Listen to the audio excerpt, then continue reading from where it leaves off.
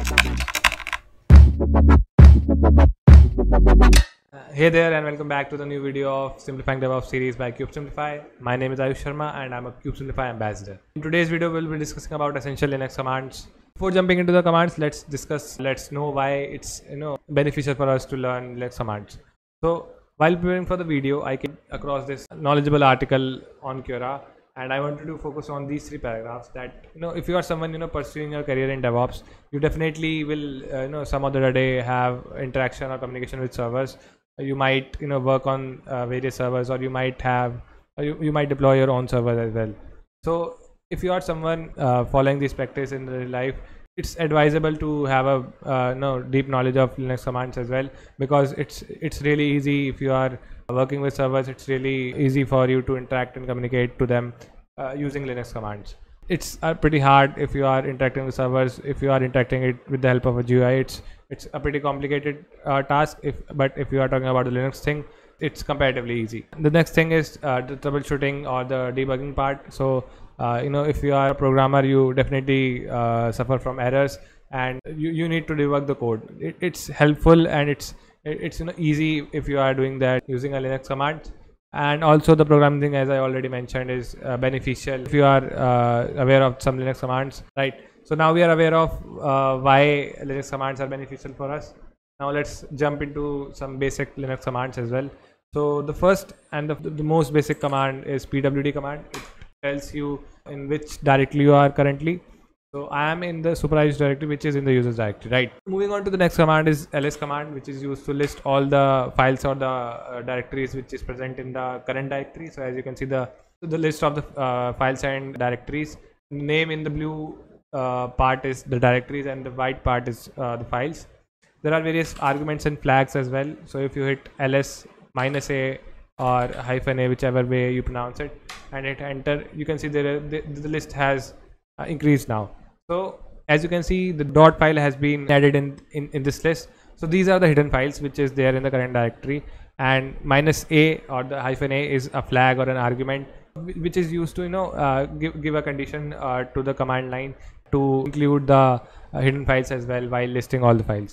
You can Google and have a deep dive on more commands or the more arguments as well. There are various arguments if you are talking about a single command. So if I hit ls -ltr, and you can see there are the list of the non-hidden files and the directories are displayed here. It's also showing the dates, it's showing the size, it's showing that in which directory these files are present. Also the permissions, this file has read-write permission. We'll learn about more commands through which you will be able to change the permission as well of file or a directory. This was all about ls command. Now let's move ahead. Let's say if I want to switch between the directories, and if I want to move to some another directory, so the command which comes in handy is cd command, which is used to change directory. Cd stands for change directory, but I would prefer, before typing the cd, you should know in which directory you want to move in. So just hit ls, and these are the directories which are present there. Let's just move to the desktop directory. So if I have to hit cd, and then I have to type desktop, I have to hit enter, and now I am in the desktop directory. How should I know that I am in the desktop directory? Hit pwd again, and you will be able to know that you are in the desktop directory, which is in the supervised directory, and this which is in the root user directory, right? To move to the previous directory is cd and space 2 times dot, and hit enter. Now you are moved to the previous directory. To confirm, you can hit pwd again. How should one create a directory? So mkdir is the command which is used to create a directory. Let's say I am someone who is creating a directory named Kubesimplify. I hit enter. As you can see, the file has been created here. So I was in the desktop directory, but I actually wanted to open the Kubesimplify directory. So what I will do is I will move to the Kubesimplify directory. Right now I am in the Kubesimplify directory. Now I will hit open space dot. I will hit enter, and you can see the directory is being opened here in the graphical manner. Now we know how to create a directory. So the next command is a little bit similar, which is touch command. It is used to create a file, not a directory. So if I just hit video.txt and I hit enter, and you can see a file is being created on the right side of your screen. In order to know more about the next command, let me just create multiple directories here.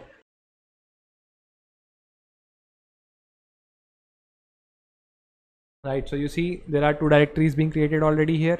Now the next command is cp command, which is used to copy a file from one directory to another directory. right? So if I hit cp and I hit the file name, so video.txt is the file I want to copy. Let's say I want to copy into the Docker directory. I hit enter. Now I move to the Docker directory and I just hit ls. So you can see the file has been copied into the Docker directory. Also you can just check by opening it in the graphical face. It's here, it's already being created. As you can see how easy it is to move between the directories, create multiple directories as well. This is a benefit of using a command line interface, right?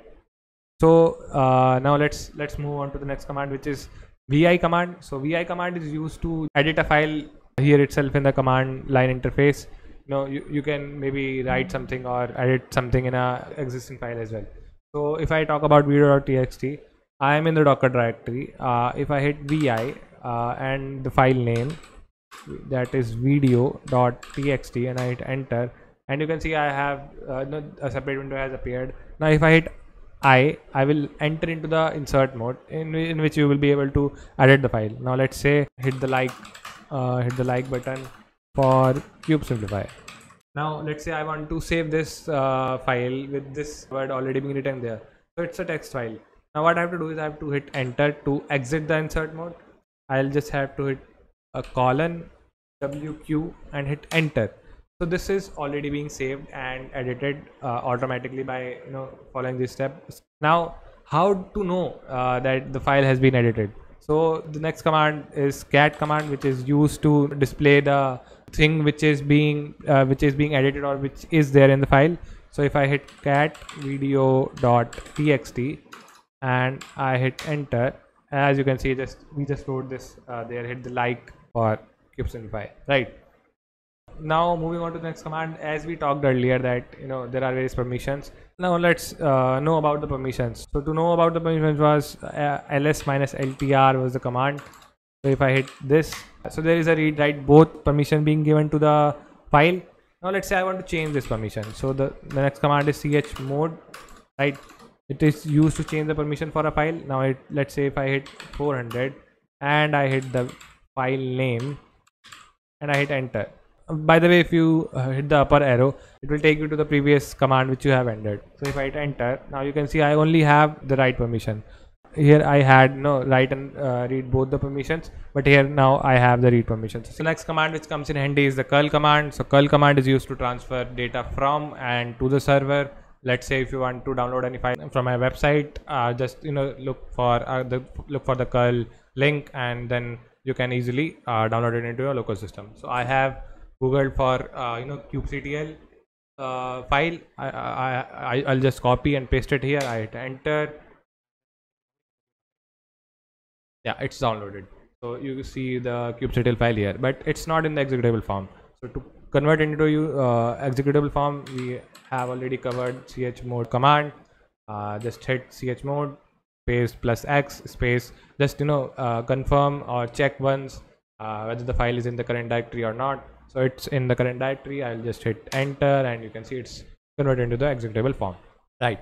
So now you see a tar file as well here, the helm tar file. Now to extract this file, we use the keyword tar, which is also very beneficial. So tar -xvf is the flag. Pardon me, before that I have to copy the file name completely. So I will hit ls, enter, here's the file. I'll just copy it, tar again -xvf, and the command, and you can see the file has been extracted, right? The next command is env command, which is used to check the environment variables. If you hit enter, you can see all the environment variables which are already being set being displayed here, right? So the next command is very basic command, clear command, which is used to clear the window of the terminal or the command line, right? Now you might wonder that these all things are deleted. That's not the case. It's just shifted upwards to create a space for you to write further commands, right? So the next command which comes in handy is du command, which is used to see the disk storage or the disk utility. If you hit du, you see the size and the file name which they are occupying in the memory, right? Now this is not in the human readable form. Just hit du-h, which is used to convert it into the human readable form. Now you can see it's in the MB. Cool. So now let's move to the next command, which is the ping command. Ping command is used to ping the servers to check the network connectivity of any server. Let's say I want to ping google.com. If I hit enter, now you see it has started pinging the Google server. Now let's say I want to exit from this. If you are a Mac user, just hit Ctrl+C, it will exit from the mode which is extracting the packets, right? So the next thing is, let's say I want to only extract 2 or 3 packets, not the list. So I will just hit ping and the flag is minus or -c.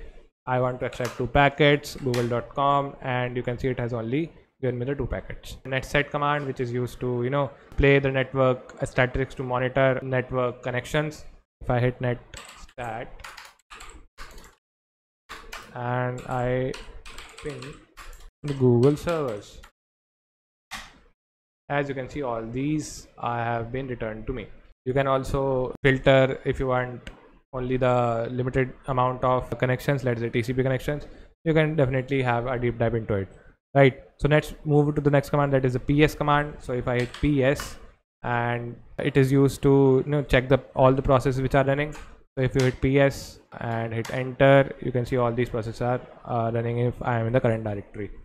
If I hit PS -EF, it will show me all the processes running in your local system. You can kill any of them if you want.